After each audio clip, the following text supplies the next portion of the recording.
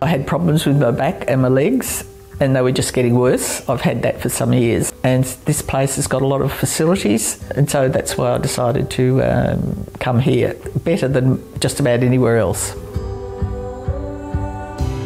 You live here and you do as you like virtually. It had more fors than against, and in fact way better than against. So I thought, well, what's the point in waiting? I need to move. Our CEO is about one of a kind.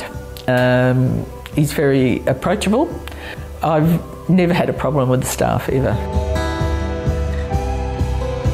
We meet out here and we can have anything from 4 or 5 people to about 14. It's a social thing and a friendship because some of the people are like me, they live alone. Most of us have a drink while we sit out there. We fix the world, but we also talk utter crap. They've got the worst bad jokes here and the best ones because I mean, when people are in their 80s and 90s, they're not too worried about what people think of them. If they're going to tell a joke, they tell a joke. So I have told people about the place and I've said you're not going to find anywhere better, and they don't.